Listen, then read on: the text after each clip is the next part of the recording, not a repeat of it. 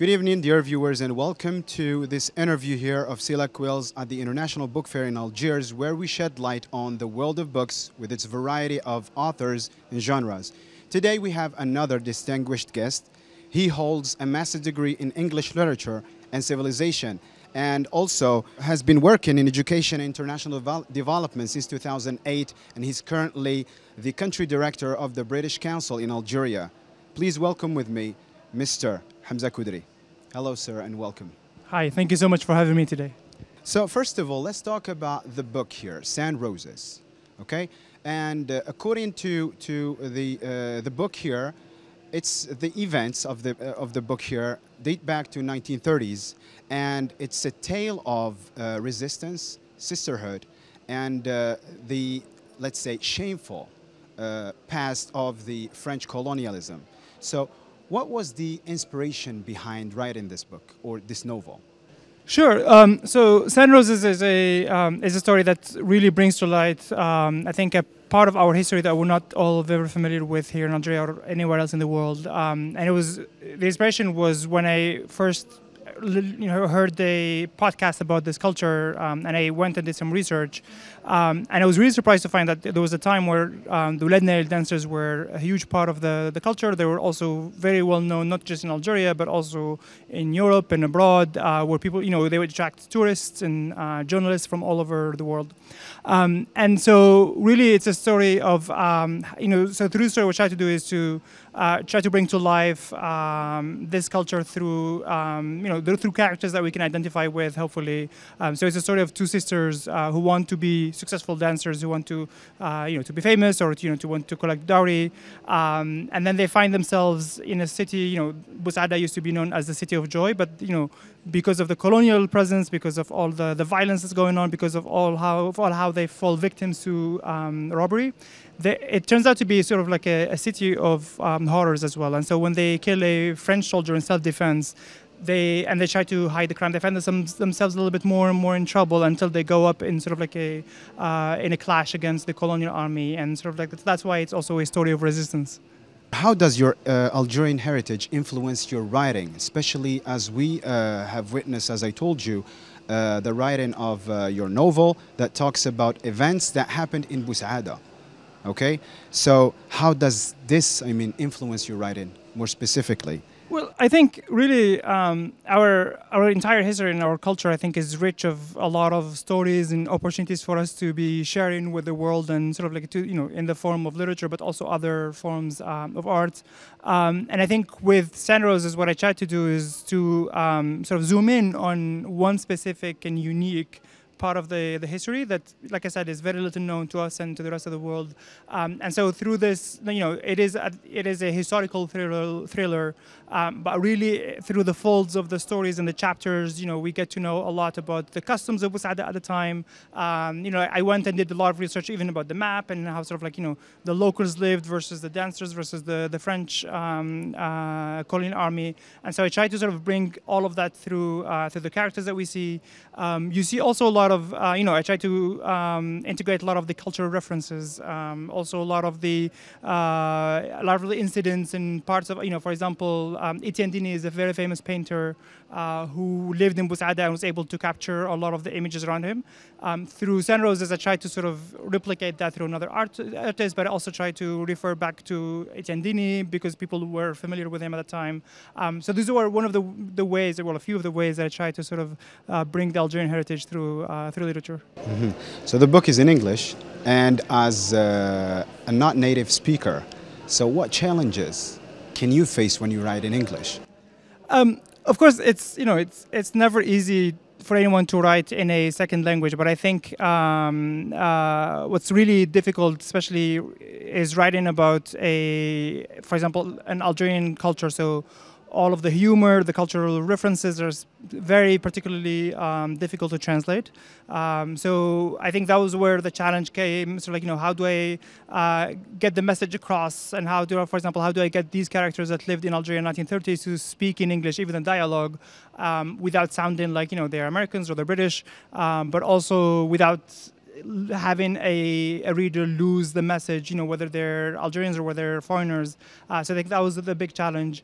I think what helped a lot is... I'm sorry to interrupt you. So how did you do to overcome these challenges? Yeah, I think really what helped is, I've always been an avid reader, and especially a reader of historical fiction. So I think doing all of that reading and also writing practice through either through my work or for pleasure when I write, I think all of that practice gave me the chance to really hone on my skill and sort of improve my ability to to tell a really good story. But also I think I was lucky to have a lot of friends, with Algerians or foreigners who were able, who were generous enough to read it and provide feedback and sort of spot a lot of the inconsistencies, and that was very supportive. This is your first, published book, right? So, is there any specific process you're following?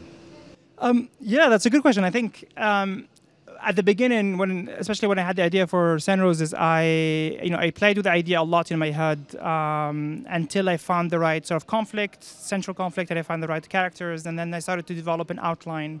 And then I did a lot of research to sort of just sort of develop it. There's a process that you call snowflake, snowflake effect, which is basically you start with something small and you keep developing it until it becomes really large. So I went through versions of the outline until even the outline was really long. I think it was like 14 pages long. And then when I started writing the chapters, I was also always refer to it and be able to sort of change around a little bit or add. So I wasn't really stuck to the outline. I was able to, I was really flexible and dynamic with it. But also, I think what really helped is sticking to specific times and days, because I'm always in sort of in the mood, and I'm always connected to the story and characters, as opposed to, just writing whenever I have the chance or I am in the mood. I was able to commit to a very specific routine, which was very helpful. You are holding the position of the country's director in British Council in Algeria. How do you incorporate with literature, including authors' work, in your teaching to enhance language learning and cultural awareness? That's a very good question, and I think teaching is a great way. I think teaching and literature are really interactive, because teaching is a great way for us to work with our youth and learners, or with kids or adults, to use storytelling as a form of learning, but also of discovery. And so, at the British Council, we celebrate writing in general. We help, especially a lot of the youth, to develop their communication skills, whether it's writing or speaking. But also, we use storytelling, and we encourage a lot of youth to read so that they learn, and then also to practice by writing a lot. And so very, very recently we had a competition for kids to put, for a book, for the International Day of Books, to just put together, whether drawings or summaries or stuff. So that was one way for us to encourage the kids to, at the British Council, to really get more interested and connected with literature. Yeah. Mm-hmm. So what are your thoughts on the importance of cultural exchange and understanding through language education, and how does it fit into your teaching approach? I mean, as a previous teacher, you told me before that you have been a teacher for a long time. What are these thoughts? So that is a very good question. I think it's very relevant to today, especially as Algeria, we're seeing a lot more demand for English. We've seen the introduction of English at the primary level. I think any language opens doors, and English opens doors to a lot of academic and professional opportunities in Algeria and worldwide. And so I think it's really important for our youth to learn it, either to be able to access resources, for example, reading, or, either culture, for example, watching movies, music, but also for professional opportunities and academic advancement. So a lot of people who are able to do research, a lot of the research today is published in English. I think a lot of opportunities, especially with an international organization, would require you to have a good level of English. So that's today, I think, is almost a requirement for people to be speaking English for us to be able to succeed professionally or academically. So do you consider yourself like a good writer based on this book? I don't think I can say that about myself, but I mean, so far, Sand Roses has received a lot of really positive feedback. That's nice, actually. So actually, I got an offer of publication thanks to participating in a prize, and it was runner-up, so number 3. So I think that's a good sign. I've been at Sila for a few days, and there was a limited edition trying to try it for Sila, and it ran out in a few days. So I think these are good signs. But I mean, of course, there's always areas for improvement. I asked you this question question, sorry. I mean, this might prompt you to, to move further, and probably you have, you have any projects in the future for your writing career. Do you intend to, publish more books? Yeah, I mean, honestly, I've always been right. I can't think of a time since I think I was 8 or 9 when I wasn't really working on a story or a book somewhere. So I think I will always be writing. Whether Sun Roses is successful or not, I think I'll always be writing something. Currently, I'm working on a sequel for Sun Roses, set 20 years later, taking a few characters and moving them to Algiers in the 1950s, at the heart of the Battle of Algiers. So I think that was a really good setting for it. Grateful for the insights. And before we wrap up, what advice could you give to the, let's say, aspiring writers in Algeria who want to pursue a career in literature, especially in English? Yeah, I think honestly, the best advice that helped me is, practice makes perfect. So, through reading, but also writing, I think, if you read what you enjoy and write, especially what you like reading, I think that's always helpful. I said, keeping a specific process, respecting your own routine as if it's an appointment with someone else. I think that was very helpful because you can always, make more progress. But really, I think getting more people to read it and give feedback. Like I said, I participated in the Island Prize, and if anybody, if any other youth are interested in participating, it's currently open now. They should look for the Island Prize. And it's a chance for African writers who have not been published before to get their voices heard and to get their, to participate and maybe get a chance at getting published. So I really advise people to go try it out. Thank you so much for sharing your experiences with us. And thank you so much also, dear viewers, for watching our interview. And stay tuned to our channel, All 24 News. Bye for now.